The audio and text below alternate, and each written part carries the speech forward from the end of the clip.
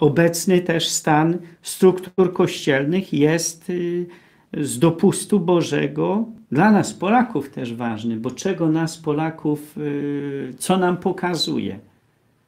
Że wielu Polaków wyznaje papolatrię.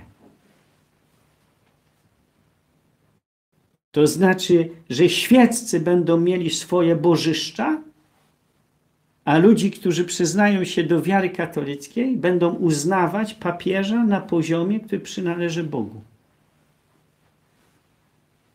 I niezależnie, czy ten papież będzie dalej trwał przy nauce katolickiej, czy odstąpi od nauki katolickiej, oni zamiast wierni Bogu, będą wierni Jemu. To jest papolatria. To jest grzech śmiertelny. I dlatego dopuścił Pan Bóg dla Polaków JP2, żeby nam pokazać, że jest możliwe dla Polaków papolatria. I z nią trzeba skończyć.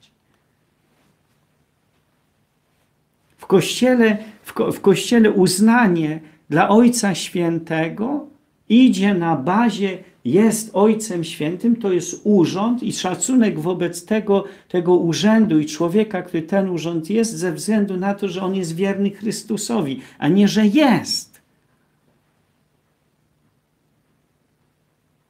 Za wprowadzenie patrzamamy do Bazyliki Świętego Piotra po ludzku Franciszek powinien dostać na gębę, być opluty, skopany i nie wiem co.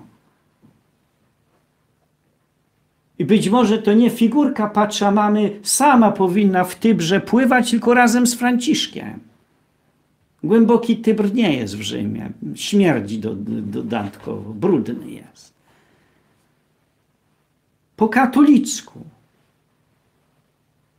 Jeżeli ktoś urząd papieski angażuje, przynajmniej przypisywany sobie i przypisywany jemu urząd papieski, angażuje, żeby niszczyć katolicką wiarę.